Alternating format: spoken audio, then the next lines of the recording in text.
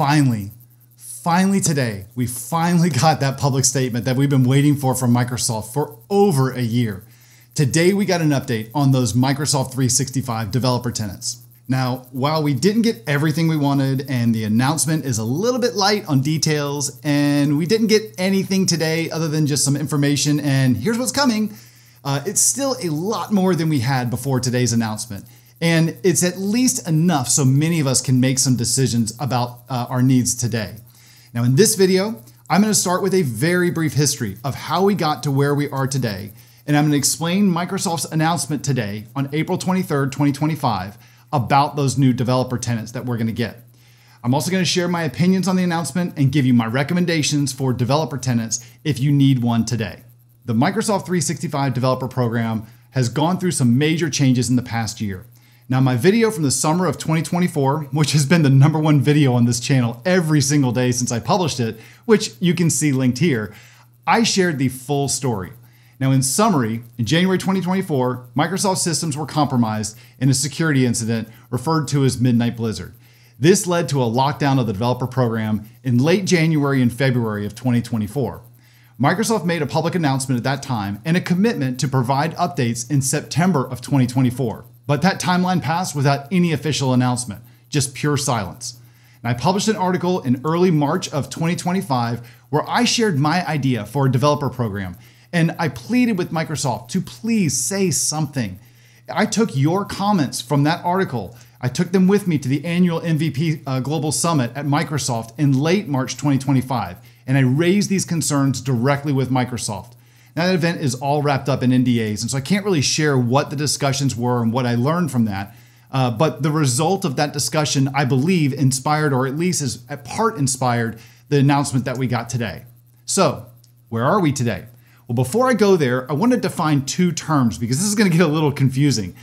We have the developer tenants that we have that you may have obtained and you may have today, like I have one, as part of the existing Microsoft 365 developer program prior to the lockdown, or those tenants that you got as part of the existing dev program and if you were in one of those supported groups, such as Visual Studio subscribers or people that were involved in one of the Microsoft AI Cloud partner programs. That included things like the ISV Success Program, the Solution Partner Program, Specialization Experts, Managed Partners, and Premier or Unified Support Plan members. Now I'm going to call those kind of tenants the legacy dev tenants. And the new offering that we're referring to from today's announcement, I'm going to call those future dev tenants. I wanted to call them 2025 dev tenants, but I think that we'll get them in 2025, but let's just be safe. The track record isn't so great, so I don't want to put a date on that just yet. Today, on April 23rd, 2025, Microsoft released a public statement about the future of the Microsoft 365 developer program. I'll have a link to it in the notes below this video. Now, while it doesn't have all of the details that we wanted, it is an important first step. So let me give you the key updates. First, the existing dev program, or the legacy dev tenants, they're not dead. The program itself is just changing. Something new is coming to the dev program, which appears to be more closely tied to commercial Microsoft 365 tenants. I'll get to that in a minute. These new dev tenants, or future dev tenants, they're likely going to require some sort of a payment. Now, they didn't say this in their post, but it means a group within Microsoft is no longer going to have to bear the internal cost of the program. And in my opinion, I think that's quite significant when you've got Wall Street wanting to see a return on the investment from Microsoft in their quarterly reports based on the bottom line, because they've spent hundreds of billions of dollars investing in data centers and Copilot and investments in OpenAI and other AI companies. So they want to make sure that this isn't hurting their profitability. Okay, what else did they say? Well, because these tenants are going to be paid commercial tenants, you're going to be able to add those Microsoft 365 Copilot licenses, those $30 per user per month with an annual commitment. That's something that we couldn't do with the legacy dev tenants. Now, another thing that they shared, those legacy dev tenants from the existing program, they will not transfer to the new future dev tenants. So if you want to move content from your legacy dev tenant to one of these new future dev tenants, to me, that sounds like any other kind of a migration project between two different tenants. Better call Orchestra or ShareGate or one of those partners with a good reputation. Now, personally, I'm pleased with Microsoft's public statement today. Like I said, no, it's not everything that we wanted, and it's light on details, but it is an acknowledgement of how big an issue this is to them, so they recognize it. And two, you can tell that they're actually doing something about it, and they shared enough for us to be able to make some decisions today until we learn more. I really appreciate that Microsoft has made a public commitment with a timeline. They committed to say something again, or at least provide an update no later than September 2025. So we'll have more information by then, but we may have information before that from them. We just don't know. Now, I am a little bit disappointed, or I am very disappointed, that it took over a year past their original announcement in Q1 of 2024, and we're 8 months past that original promise date, providing more information by September 2024. But I know the people at Microsoft who are involved in this. I know them personally, and I trust them, and I believe that they will follow through. You're just going to have to trust me at that statement. I can't give you any proof to that. Now, the commercial aspect, that makes sense from a business perspective. In my opinion, if the cost ends up to being around $100 or $200 per year for a developer, as I suggested in my article, the Microsoft 365 Dev Tenants, a paid model, could save them, that I published back in early March of 2025. Again, I'll put a link to it below in the notes. I think that's reasonable for professional development work. I mean, I don't pay for my dev tools. I don't pay for VS Code. I don't pay for the SDKs. Things I used to spend a lot more money for as my old MSDN subscriptions. I do pay for things like the services I use in Azure. I do pay for my internet service. I also have to pay for a Copilot license if I want to do that. But to me, that's kind of the cost of doing business. Think about what your monthly spend is on your internet service or your mobile phone. This is just another cost of doing business. And I get it. We all want our costs to be down. But it's some things you just have to kind of acknowledge it's going to be there. Now, let me talk about some of the key benefits, or at least as I see them, of this new approach that they've shared today. The new paid future dev tenants solve several key problems. So, in my opinion, it solves a cost issue for Microsoft internally. Now, they won't say this, and maybe this is a little controversial to say, but I gotta believe internally, nobody inside Microsoft wants to assume a big cost in their organization when Microsoft is so invested in AI today and they need to show a return on these hundreds of billions of dollars that they've invested. We've seen in the news the various thousands of people that are being let go from Microsoft here and there, but also not just Microsoft, but all over the industry. And you got to believe that there's people are just being very careful about saying, well, I don't want to assume a lot of cost for the company, which would not hurt. I don't need that kind of a red flag on me or that kind of attention. So I got to believe that, this is that being able to have developers actually pay for this, that's got to help a little bit of this. Hey, you look at it and say, that's not my problem. I get it. But there is also just the facts of life, and you got to understand how things work. So if that's what's going on, maybe I'm making it up, but if that's what's going on, I still think that this addresses that issue. And if not, okay, fine, just dismiss what I'm saying here. Just be clear, that's my opinion. I'm not telling you that's what's going on inside Microsoft. It also allows Microsoft to better connect tenant identities to real people. That's a big issue, going back to that original Midnight Blizzard hack from January of 2024 that caused the start of all this. In addition, it's going to enable developers to add those Microsoft 365 Copilot licenses and other add-on licenses. That wasn't possible with those legacy dev tenants, so that's a big deal. And another benefit is that developers can eventually upgrade these future dev tenants for production use, like adding an E3 or an E5 license. And that's going to remove the risk of using those dev tenants for non-development purposes. That's a huge benefit in my opinion. You can invest a lot in that dev tenant and realize, I want to keep this thing. I don't want to lose it. If you just keep paying for it and put a commercial license on it, they're not going to kill it. Okay, now here's a big one. Let's talk about those of you who need a dev tenant today and you've been holding on. So if you need a developer tenant right now, you've got a few options, and it's going to really depend on what type of work that you plan on doing with those. So this is going to be, the recommendations I'm going to give you are keep something in mind here. We may know more over the next couple months. We're probably and likely going to learn a lot more by September. So I can't predict the future.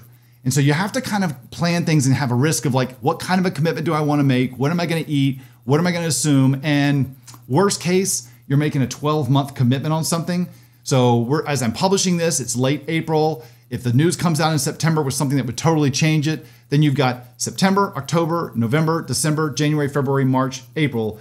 That's 8 months that you are not going to be able to take advantage of the new stuff or say like, I wish I would have not done something different. Well, I mean, it is what it is. You got to act and make the best decisions with the information available. So that's what I'm going to try and give you the guidance on here. And in fact, this is what I do. I'll tell you what I do, but I'll also tell you the kind of work that I do, and you can use that in your decision. So first of all, try to get a free developer tenant, one of those legacy dev tenants. You can only do that if you qualify through some of these existing programs that Microsoft has shared that of ways that they support getting a legacy dev tenant. And I shared those earlier. That's things like if you're a Visual Studio subscriber, Microsoft MVPs like myself, or regional directors, or ISV people that are in that ISV program, or people that are in that AI cloud partner programs that I referenced earlier. Try to get it through one of those programs so you can get a dev tenant for free. But I'll tell you what my experience is here. Many developers have reported difficulties with this process and lack of support. I have talked to countless developers. I would venture to say hundreds of developers that have reached out to me and have tried this approach. Probably 4 out of 5 of them tell me it does not work. For example, when they contact the Visual Studio subscription support team because it wasn't working, the people that are on that support team, they don't have a clue what we're talking about this dev program. And they send them over to the Microsoft Dev Program support team. And guess what? Those calls, they just keep ringing. Nobody ever picks up. So I think it's kind of a waste of time, but you might as well give it a try because it's a free offering. I've given that feedback to Microsoft, so who knows if that'll get addressed, but I'm just speaking about how the real world is today. So I'm assuming that you don't succeed with that path, and based on the people I talk to, that's most of you. So here's what I recommend. Keep in mind that this could change, as I said, in the coming months, as Microsoft may share more updates in the coming months. But let's assume we don't hear anything until September 2025 when they promise more details. So here's what I suggest. Purchase a Microsoft 365 tenant for development use. Now I say for development use, that's just how you use it. You need a real commercial license. Now I would recommend starting with the Business Essentials license. Now you can get that in one of 2 ways. You can get that with a month-to-month commitment, so you can get it for 2 months and then cancel it, or you can get it where you pay monthly, but you make a 12-month commitment.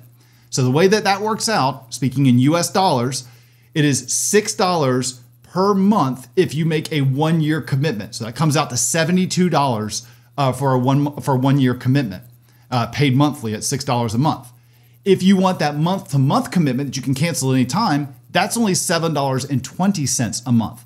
So what I would do is I would get that $7.20 a month monthly commitment, but you'll see I'm gonna have a caveat for that in just a minute. All right, now that's gonna let you do all kinds of stuff. SharePoint Framework projects, Microsoft Teams apps, Microsoft Graph, Office add-ins, everything that you can think of, because it is a real Microsoft 365 tenant. The only thing about that though, with that Business Essentials, make sure you see what the features are in that and compare those to features that you may need based on the work that you are doing. You can always upgrade your license at any point in time, but you just need to make sure that you understand what you're missing out on with that, because there may be some features that you need for work that you're doing with your clients, like maybe things with like SharePoint Premium or so. Now, here's my caveat with this. What if you're doing Microsoft 365 Copilot development? You want to build custom agents, okay? Now, if you're doing that, you can add that $30 per user per month Microsoft 365 Copilot license to that Business Essentials license. But remember, that's an annual commitment. So if you're going to go that route, just the Copilot license is going to cost you $360 over the 12 months. So if you're doing that, if you're making that 1-year commitment, you might as well also do the annual commitment on the Business Essentials license. So that means you've got a 12-month commitment, total cost paid, paid on a monthly basis, but the total cost is going to come out to about $432 US. So it's $30 per user per month plus for the Copilot license and $6 per user per month for the Business Essentials license. So $36 a month for that entire 12 months. Okay, that's not that bad. All right, that's not that bad, especially when you think about like what your hourly rate is of most developers that are out there. And I'm doing all of this in US dollars. that's not a bad cost of doing business. I mean, I know how much my cell phone costs and how much my internet service costs and how much my coffee addiction costs, especially if I don't drink it at home and I go out and get one. Regardless, I digress. Now, there is an option. You may be thinking, what about those consumption-based metered pricing for Microsoft 365 Copilot? There's a big limitation with these that is not well known.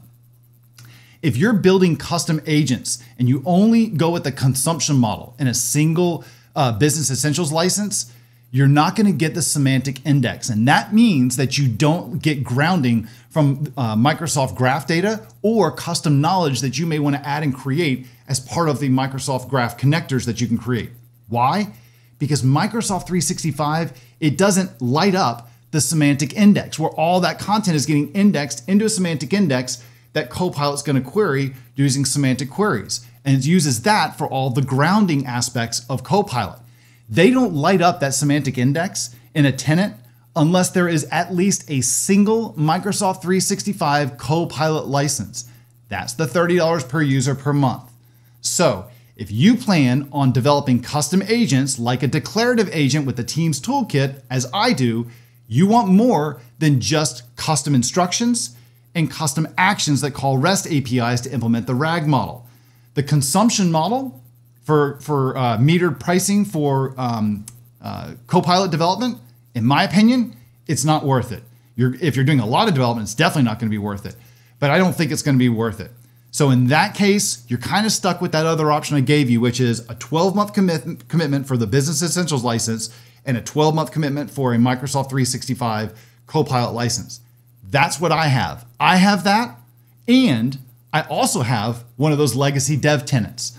But my legacy dev tenant, I can't do Copilot in that guy. So that's what I have, and that's how I treat all of my stuff. So take it for what it's worth. All right, let's wrap this up. I'm looking forward to getting a lot more details about this new program in the coming months. And while we don't know what the exact pricing is or limitations yet, as I said, I think today's announcement is a very positive step. Now, I'm curious what questions you have about these changes.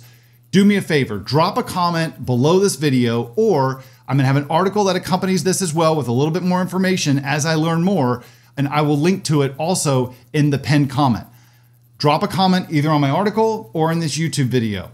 I will do my best to answer every single question. If I don't know the answer, I'll reach out to Microsoft to find out. I kind of wish that announcement today had a lot more meat and details, a little more clarity. I think it answers a lot of stuff, but it also creates a lot of questions. I can take those questions back to Microsoft, and maybe the next time they update it, or that when they update, if they update this article, it'll all be based on questions that we have for them. Now keep an eye on the pinned comment also in this video for future updates. Overall, I believe this is good news and a step in the right direction for the Microsoft 365 developer community. I know you want more. I know you want more details. I know you want more features, but facts, if we look at the facts, yesterday when I went to bed, I had less information than I do now. Today, I have a lot more information. I have a lot more clarity. I can make better and more solid recommendations for my customers and my students. That's a good story. I also am optimistic on the stuff they shared and the fact that they said that they would share at least a lot more by September of 2025. Remember what I said too. I know the people personally who are involved in this. I've spoken at length with them in this. They're in positions that they can make a difference inside of Microsoft. I trust them. I have no reason not to trust them. I've known them for a long, long time. I have a lot of confidence in what they're telling me and that they're being completely honest in the stuff they said. We've had very direct and very frank conversations with that. I'm not going to share all of that stuff. That's not really appropriate. But if you trust me, then trust me on this. All right. I'm very positive. I'm very happy today. All right. You just got to take it for what it's worth. All right. I'm going to wrap it up. Thanks for watching. I'm looking forward to seeing you in my next video, and I hope to hear from you in the comments below. Thanks a lot. Share this video. Help other developers in the Microsoft 365 ecosystem learn more about what's going on with the dev program. See you later, everybody.